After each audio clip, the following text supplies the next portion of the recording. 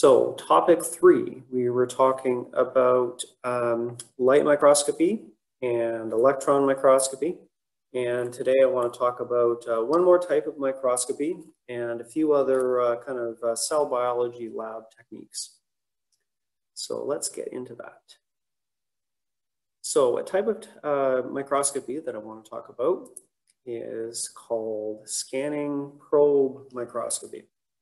So this is relatively new. It's been around since I think about the 1980s.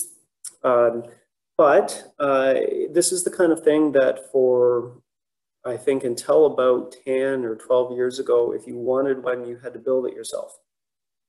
You can actually buy some of these nowadays, but up until then, like even 20 years ago, if you wanted one, you had to construct the entire thing yourself.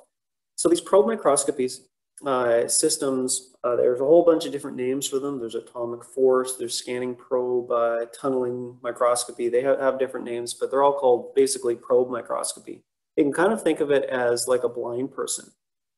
So rather than having a light source that is illuminating something, it's kind of like a blind person might come up and they'll feel what's in front of them. It's a dog or a tree or whatever it is that they're touching with their fingers. So if you take a look at this this diagram here on the left, what you have is a probe.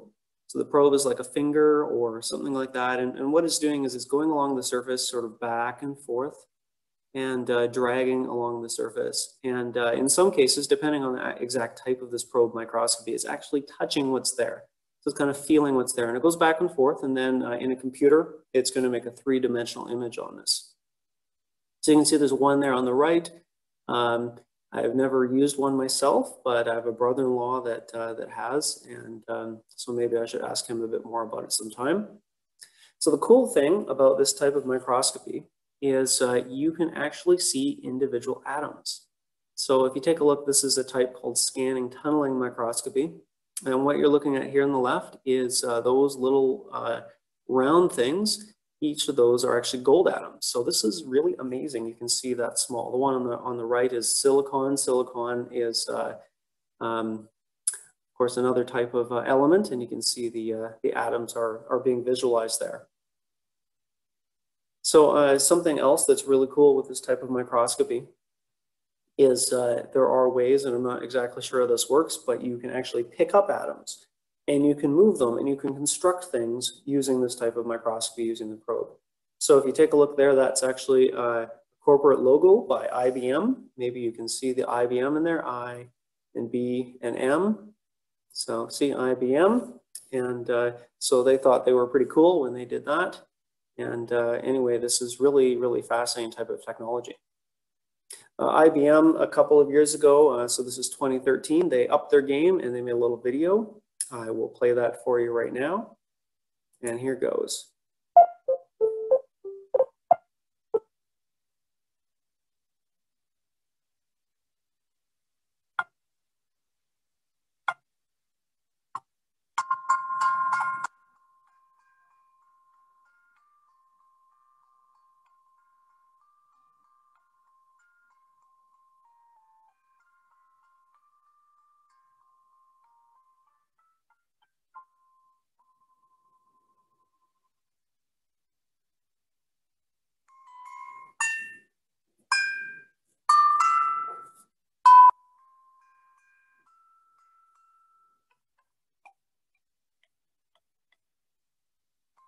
This was basically stop motion animation using individual atoms. So really, really cool thing they've done here.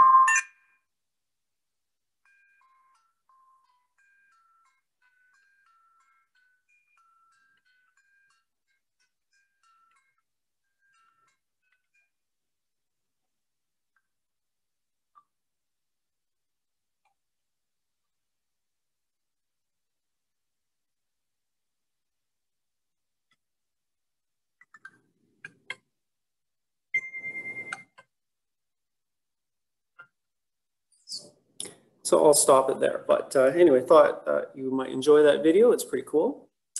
So there's another type called atomic force microscopy, which is another type of probe microscopy. The tunneling microscopy, it actually tunnels and moves electrons. The force microscopy is more like touching. And this is what can be used on some biological specimens. I found this one on the internet. Apparently, this is the world's fastest atomic force microscope. So go figure. I don't know how much it costs, but I think they are probably $50,000 to $100,000 would be my guess for these kind of things. Looking at different atoms, you can see there's somebody who looked at this particular chemical structure, and you can sort of make it out.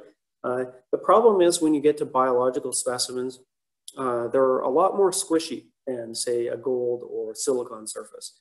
And so you can imagine, again, going back to that blind man, if a blind man feels a tree, it's really obvious. But what if a blind man, is touching a Jello mold or something like that? It's going to be squishier, and it's going to be a little bit harder to tell what it is.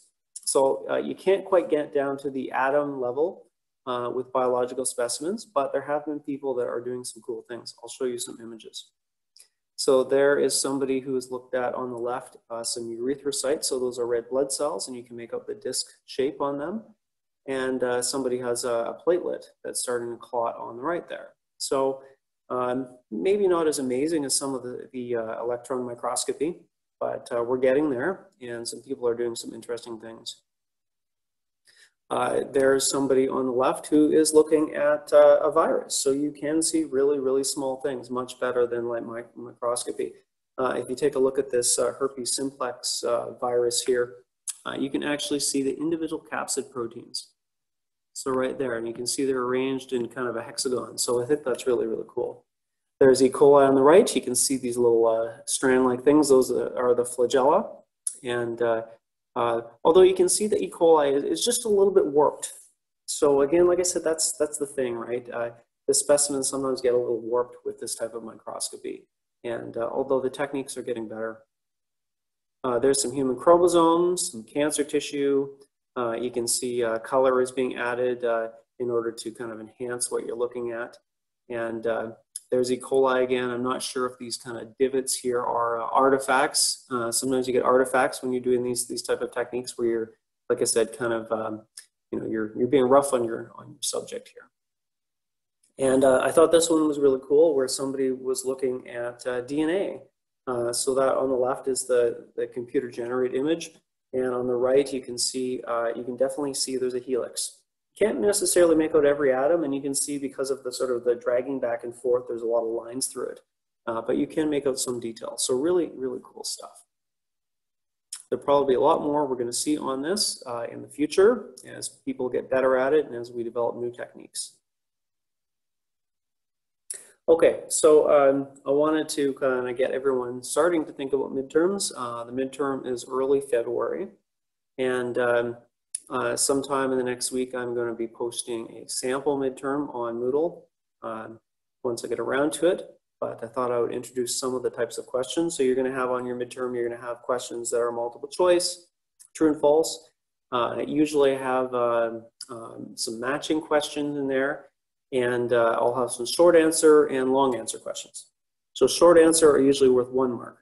And short answer could be anywhere from being like a definition, define something, to describe something, let's say describe what is going on in prophase or something like that of mitosis.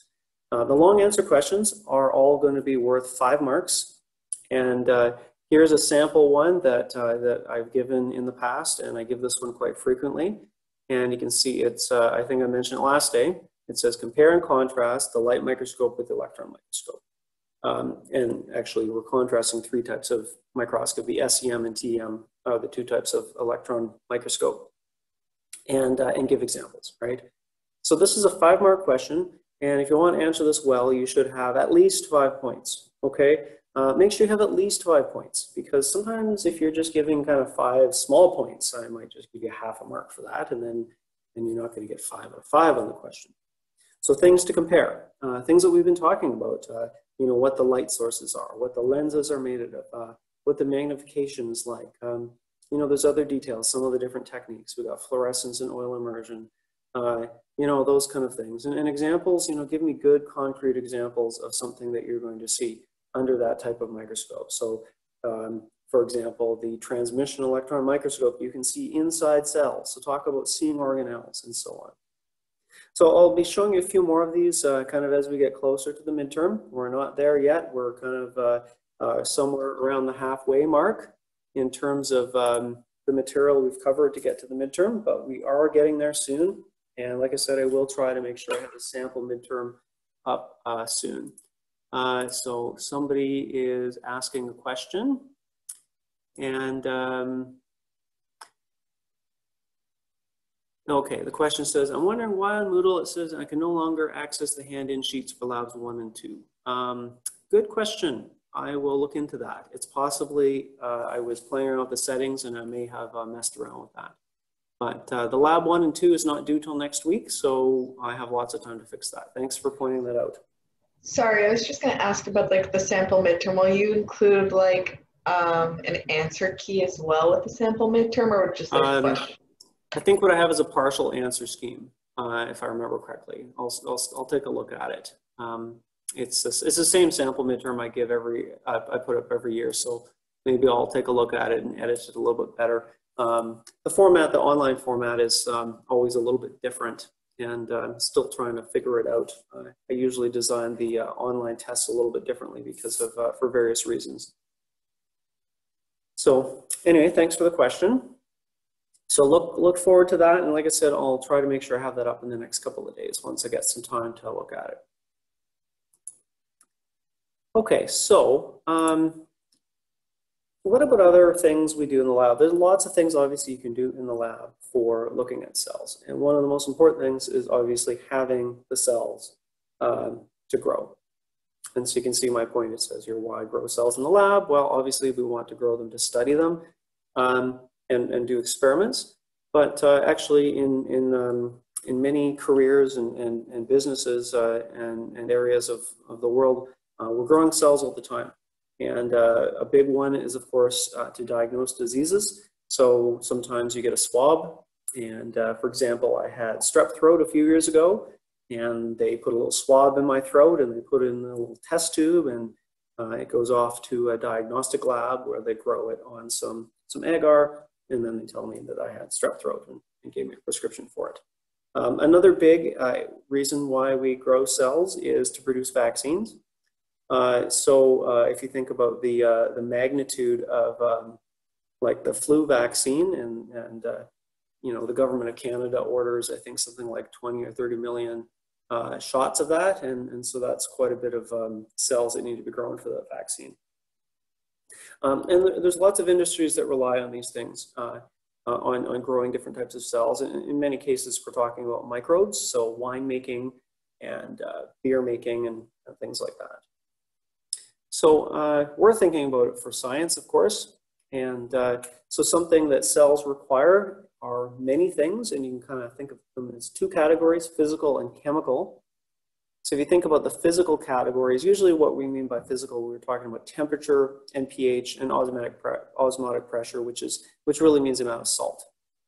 And we'll come back to osmotic pressure when we talk about membranes. So that's our next topic, topic 4. So let's just talk about temperature for a minute. Most organisms, whether they're microorganisms or others, you know, we're happiest kind of in this range here. You can see right here. So you probably know that human body temperature is 37 degrees Celsius.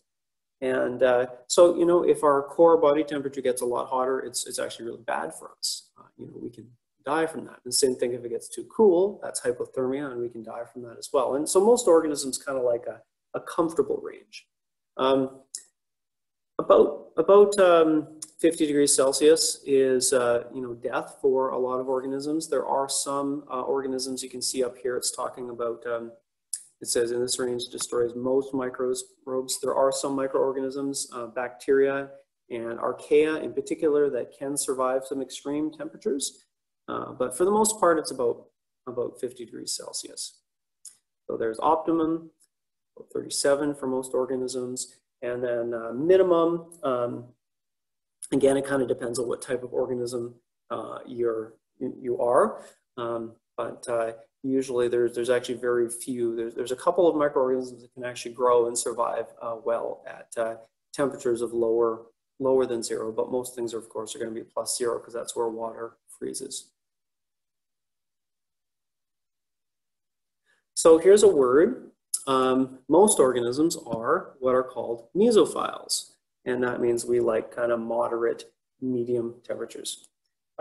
Organisms that like high temperatures are called thermophiles or hyperthermophiles, and cooler organisms that like cooler temperatures are called psychotrophs or psychrophiles. So just to give you an idea, I'm often thinking about bacteria, of course, and here's some optimal growth temperatures of some common bacteria that can cause disease. So we're going to talk a little bit about E. coli this semester, and E. coli is found in your intestine. E. coli is not bad. Sometimes it's bad, but it's not bad in itself. We all have it in our intestine. And notice its optimal temperature is actually 40 degrees. So not quite 37. E. coli is actually found in the intestine of birds as well, and birds actually have higher regular body temperatures, so closer to 40 degrees. We talked about Staphylococcus, and it's happiest at 37. So probably no surprise there because it likes humans. And this third one is Mycobacterium tuberculosis. That's another organism that causes human disease. So tuberculosis is a lung infection, and we don't have a lot of cases in Canada anymore, but historically it was a very, very important disease. And the last one I wanted to mention was this one here, Listeria. So you may have heard of Listeria. Its optimal temperature is 30 degrees Celsius, but it's kind of interesting in that it has a really broad range. It doesn't mind cold temperatures. So Listeria, unfortunately, will survive really well in your fridge. And every once in a while, with Listeria, we end up with recalls, food recalls. So sometimes it's lunch meat. This product here, I just Googled Listeria recalls, and this product here was under a major recall. Looks like it was back in 2013. A cheesy macaroni salad. So this is the kind of thing that can get spread fecally contaminated, so it comes out of animals and can get on sometimes vegetables, sometimes lunch meat, and some certain processed foods. And sometimes people get really, really sick from it. It's the kind of organism that most of us, I'm assuming, are reasonably healthy adults. We would, get sick. So we would, have maybe some diarrhea and vomiting, and kind of, we'd be fine after a few days. But if you're a really old person or you're a baby, it can be fatal, unfortunately. So make sure your food is fresh, and we will be okay. It's pretty rare, but it does happen once in a while. I guess I meant to put this one here first. This was one of the most lethal Listeria outbreaks in the last 25 years. And this was 2011, and this was in Colorado, and it was on cantaloupes. So you can see this is a big Listeria outbreak, 25 people dying from it. So that's actually quite a bit for a food outbreak in a country like Canada or the US. So there's some more. Looks like I found some more. I was spending a little bit of time on the internet, and there's some more recent ones anyway. Most of these food recalls, by the way, have geographical locations. So none of these were Alberta recalls. I think one of them was New Brunswick, and the other one was it Quebec or Manitoba? I can't remember now. So that's physical requirements. And I'm not going to talk too much about pH and osmotic pressure today. But another thing that organisms need and cells need if you want to grow them in a lab is they need food. And there's all sorts of different types of things that we can give them. And they usually need carbon, nitrogen, sulfur, phosphorus, and so on. And so let's just talk about some of these here. So let's talk about oxygen, because this is going to come up a couple of times in this course. And so oxygen, of course, for you and me is essential. If we don't get oxygen, what's the result? We die. So that's not good. So what does that make us? We are something called obligate aerobes. So obligate means you're obligated, and aerobic means you need oxygen. So that's what we need. And this is the same with a lot of cell types. And when we start talking about bacteria in a couple of units from now, we're going to notice that some of them are obligate aerobes. Some of them are obligate anaerobes, meaning that they cannot tolerate oxygen and they will actually die in the presence of oxygen. And then there's some organisms that are kind of somewhere in between. They're called facultative anaerobes. And so what does that mean? It means that they can survive in both conditions, aerobic or anaerobic. They usually grow faster in the presence of oxygen, but they can do just fine without it. And so E. coli is a good example of something that falls into this category, where it likes oxygen, but doesn't always have access to it. So how do we grow these things if they're anaerobic in the lab? There's a number of different techniques.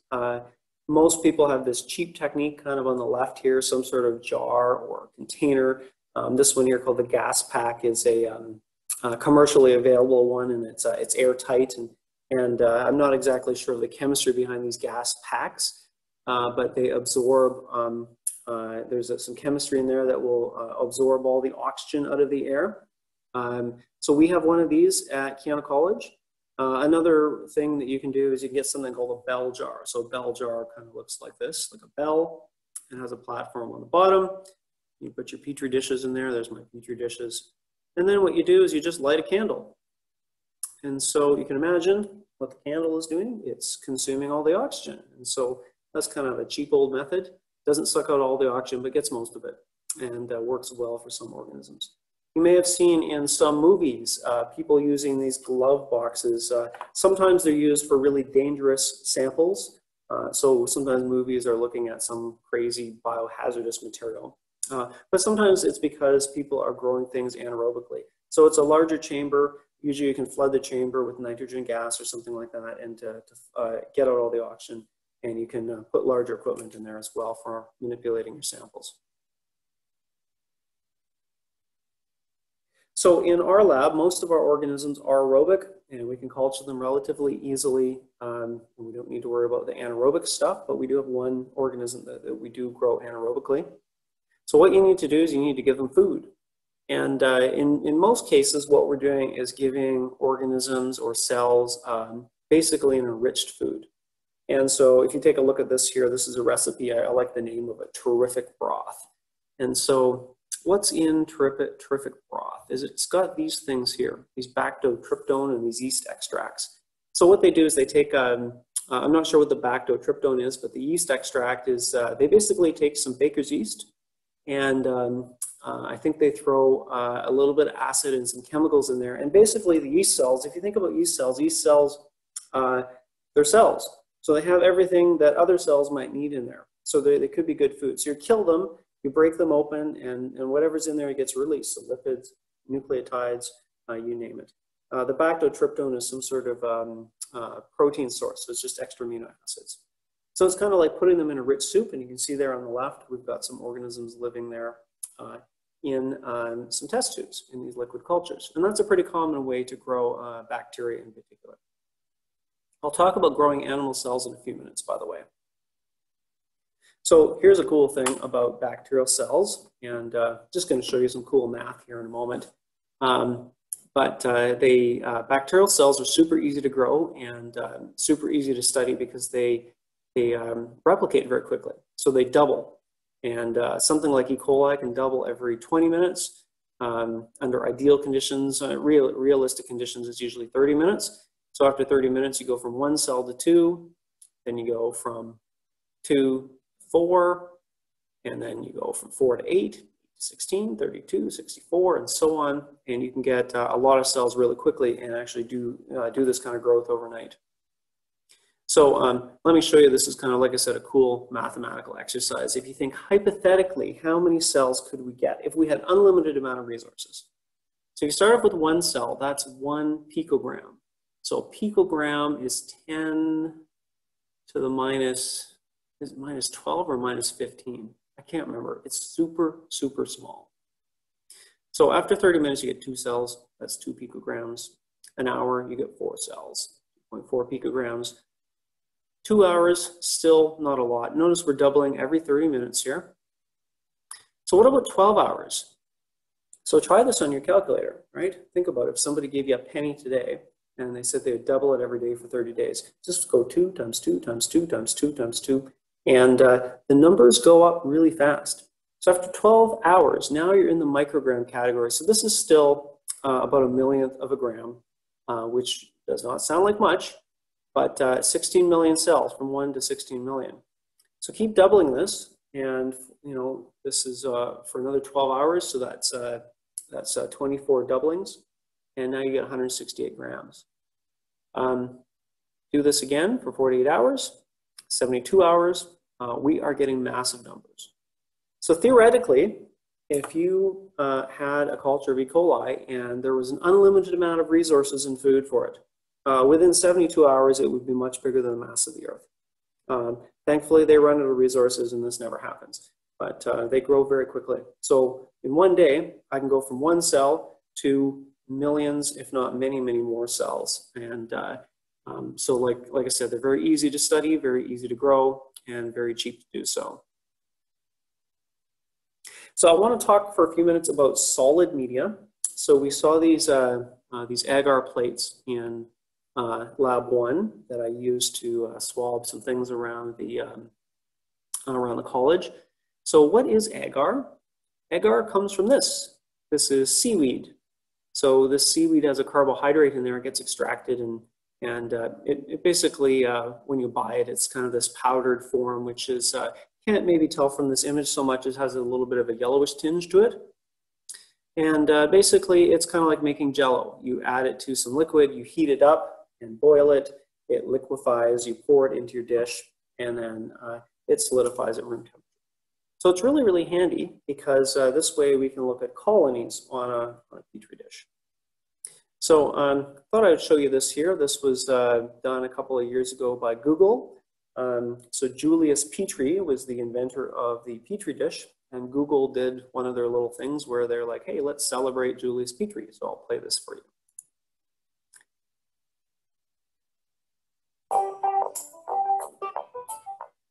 So you'll notice that they are doing basically the same thing I did for lab 1, is going around and swabbing a few different things. So here goes. You can see they're swabbing these different plates.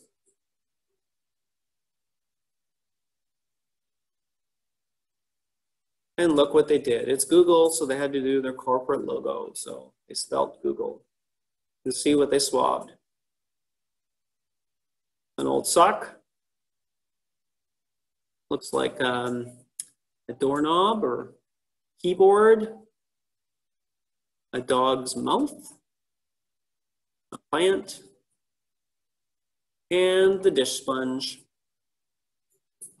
Anyway, cute little Google Doodle for you.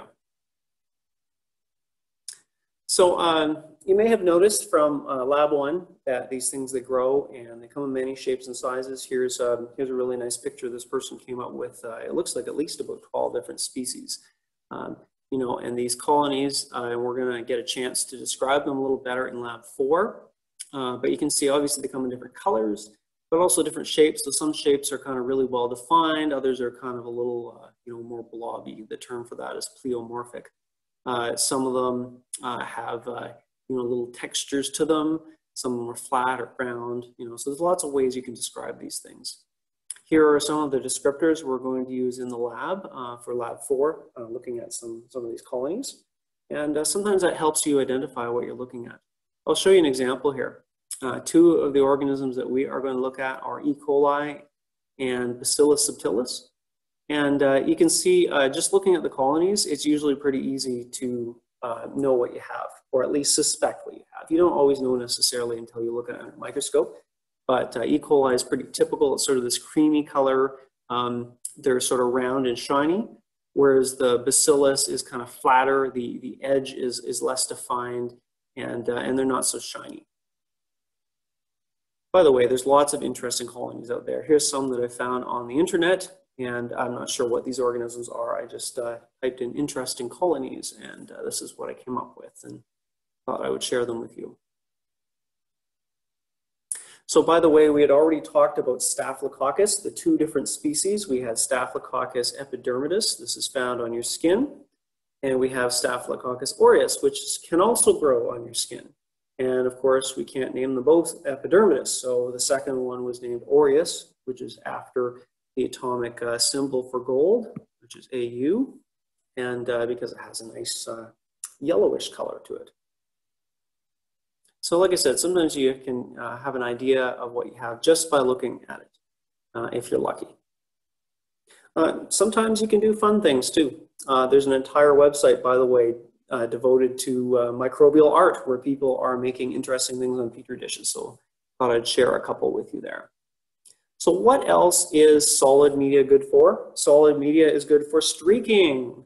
So word to the wise. Here is some wisdom for you to impart if you learn nothing in this class. And this has nothing to do with biology, but just some good advice when you are looking for an image on Google. And you know, think carefully about what you're typing into that search bar, right? If you put streaking, you may get the Super Bowl. So make sure in this case here, you got to type in microbial streaking, and you're not going to get the Super Bowl or some other, let's say, interesting events or activities. Yeah, so here's some streaking, but this is not the type of streaking I want to talk about. I want to talk about microbial streaking, and I'm going to demonstrate this in lab 4. I'll give you a quick kind of overview of what is going on here. So the whole idea with streaking is you might have a bacterial culture and it's really, really concentrated. So you try to grow it on a Petri dish and you just end up with growth everywhere. So what we want to do is we want to try to figure out a way to deposit a single bacterium into a place on a Petri dish, and it will double and double and double again and eventually form a colony. And that colony should be all genetically identical cells of one species. So that's the whole idea. So how does this work? Basically, you streak some culture on a plate, and there's an instrument we're going to use to do that. And then what you do is you sterilize that instrument, and then you do it again into a new part of the plate. So the whole idea here is you're dragging some from section 1 into section 2, and hopefully you're bringing less this time. And then if there's more room on the plate, you can do it again and again. And hopefully by the end, you've diluted that original sample so that you end up with a nice streaked plate. So you can see there's a sample plate there, and these colonies here that are over here on the left, hopefully are going to be originated from one individual bacteria, and will be all of the same species and be genetically identical. So this is really important. Sometimes, it's very often people have mixed colonies, by the way, from environmental samples. And so, you know, you want to identify what's in that. And it's important to separate things out, or else they're just going to look like a bunch of cream-colored blobs that are all mashed together. So let's talk a little bit about other types of cells. I've been talking mostly about bacterial cells up until this point. So I want to talk a little bit about culturing animal cells. So it turns out animal cells are much, much more difficult and way more expensive to culture. So we don't do that here. Why are they more difficult to culture? Well, first of all, you can't just feed them soup. Animal cells are very specific. All of our cells are relying on, in some case, hundreds of different signals from the body. And some of those signals are certain vitamins and growth factors. And you can imagine you have so many different types of tissues, right? Some of our tissues kind of grow continuously, like our skin cells. They kind of just they multiply continuously at a certain rate, and to replace lost skin, right? Other parts of your body, the liver, only grows when it's damaged, right? So you don't want the liver just to keep on growing, and then you're gonna explode.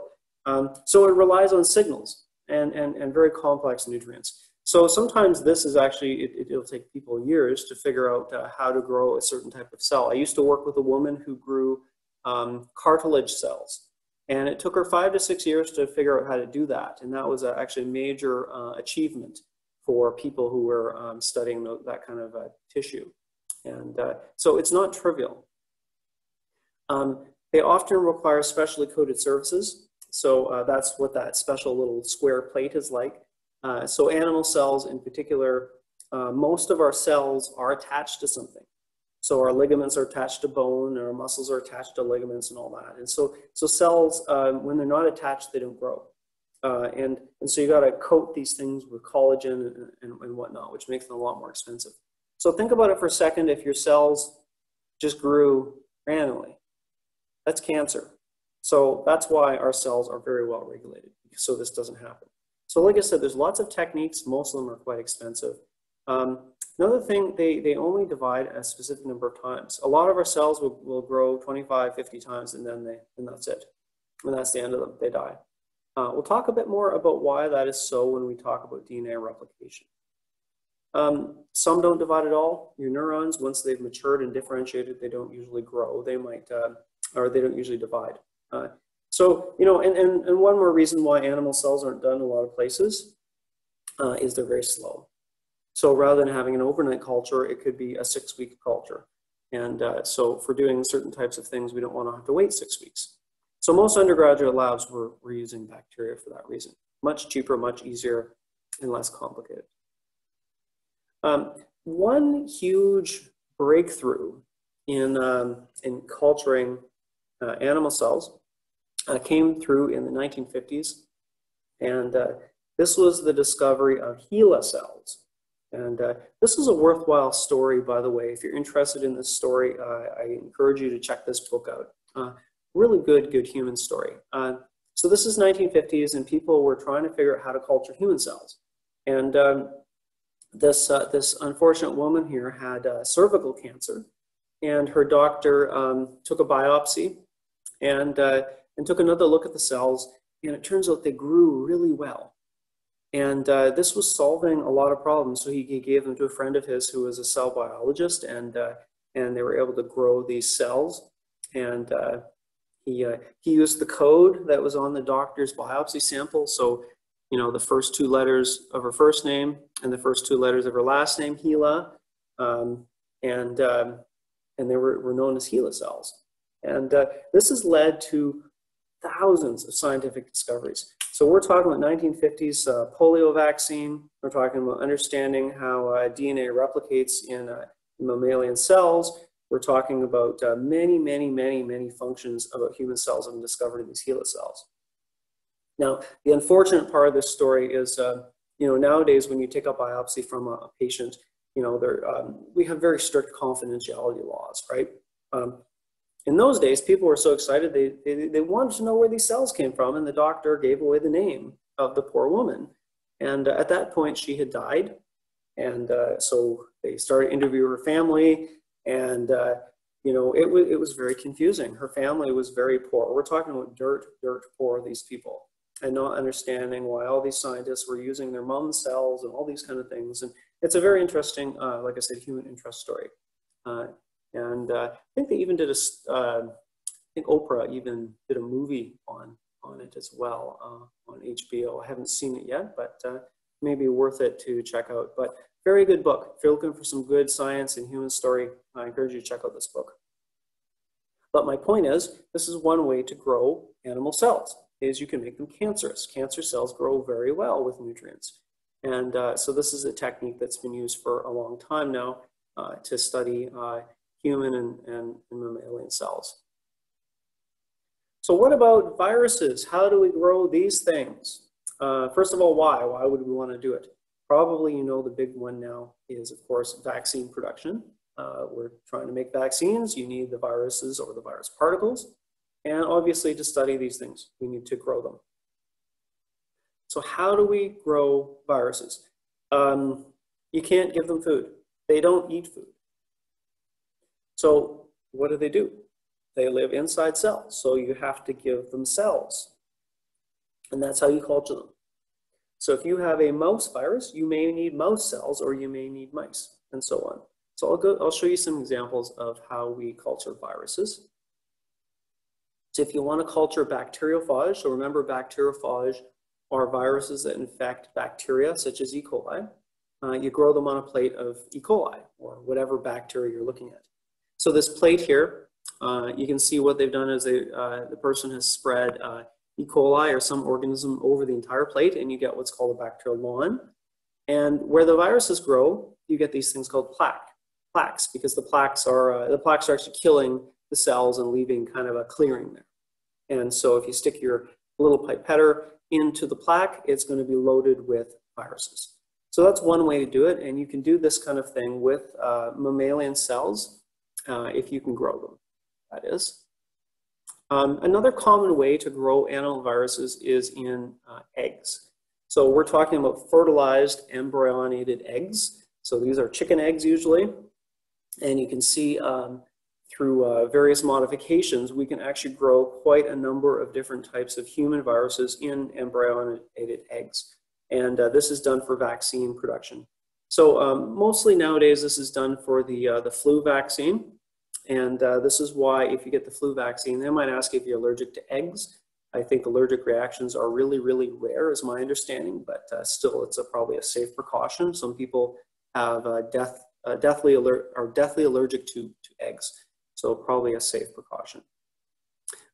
Here's somebody who is making immortal animal cells, like I said, kind of making them cancerous, and then this is what you can grow your virus in. Okay, so a few other things for today. One thing that I'll talk a little bit about in, I think, Lab 4 is something called aseptic technique or sterile technique. When we're working in a lab, it's kind of important to keep everything clean, but in many cases, a lot of things have to be perfectly sterile. And there's very good reason for this, right? If I am working with something infectious, I don't want to be working with Staphylococcus in the lab and then go home with a Staphylococcus infection, right? Or I don't want to spread it onto my lunch bag or whatever. So number one is to protect yourself from the chemicals or the bacteria or whatever. And number two is to protect your experiment. So, you know, we have bacteria on our skin and I don't want to have my experiment be infected either, right? So you can see in this case here, this guy is working in something called a biological safety cabinet. And so the air is getting sucked out and filtered. And you can see this guy is wearing a, well, you know, mask and gloves. And not all those things are always necessary, but I will demonstrate some techniques for us when we get to Lab 4 about how some ways to handle bacteria. So one of the last things I want to talk about today is something called cell fractionation. So this is a technique that we don't do in the Biology 107 lab because it just takes too long. It's not something that can be done in like a 3-hour lab period very easily. But it's a commonly used technique for isolating parts from a cell. And so the whole idea is we want to get out, you know, we want to get the organelles out so we can look at them one at a time. And so this is a pretty commonly used technique in some cell biology labs. So you can see what the first step is, we break apart the cells. So how do we do that? You can do this mechanically using something like a blender. There are methods that use these things called sonicators that use high frequency sounds to break things open. Sometimes people use certain types of detergents or enzymes that break down cell walls or membranes and things like that. So there's quite a few different types of techniques that can be done. And then you're going to get this homogenate here, which is going to have, you can see there's nuclei and looks like some different membranes and the mitochondria and ribosomes and so on. So the next part of the step to separate out those organelles is something called centrifugation. And so you probably know what a centrifuge is. You've probably seen one maybe in high school. Sometimes they have kind of the, some cheaper ones. Most people don't have these fancy ones that are called swinging bucket centrifuges. So you can see what happens is the test tubes are spun at 180 degrees from one another. And some of these centrifuges can go up to many thousand times a minute, revolutions per minute, and you can get a G-force of something like 100,000 times the gravity constant. So here's kind of how it works. So you can centrifuge at low speeds, and you can get pretty heavy things out. So 1,000 times G, and you can get any unbroken cells, and sometimes large nuclei will pellet out there. And so you can do that with kind of a cheap high school type of centrifuge. And then what you have here is you've got the liquid, and the liquid is going to have smaller things. That's called the supernatant, and then you have the pellet. So you can separate those things out. You can spin at a higher speed. So we have one of these high-speed centrifuges that can spin up to 20,000 G. And you're going to start to get smaller things. So mitochondria, peroxisomes, and chloroplasts can spin out at that. You can see 20 minutes. This is short, by the way. I've actually done this kind of procedure years ago, and I don't remember any one single part in the procedure that was like 10 or 20 minutes. The procedure I was doing, you were spinning for 6 to 16 hours at different stages. So I'm not sure what this is all about, but this is from the textbook. Probably depends on the cell type that you're looking at. 80,000 G, we don't have one of these here at the college, but you're getting pieces of membrane, and that's actually what I was trying to do. I was trying to isolate different parts of the membrane for some of my research. And like I said, the spins were 12, 16 hours. It was kind of a crazy procedure. And you had to be very careful with those tubes that you didn't mix them afterwards as well, of course. And then you can even get out ribosomes by spinning at 150,000 G. This is crazy, by the way. These centrifuges that go this fast are pretty expensive. And they used to be quite dangerous. In that, you know, if something was not balanced, you could break your sample through a wall, but most of them have really good safety features in them now. Okay, so where are we? That is actually the end of topic 3, I guess. And I see it's 4:46, so there's no real point in me starting topic 4. Topic 4 is on membranes and cell walls and other cell surface features. So we will pick up there on Friday. So have a great day, and we will see you then.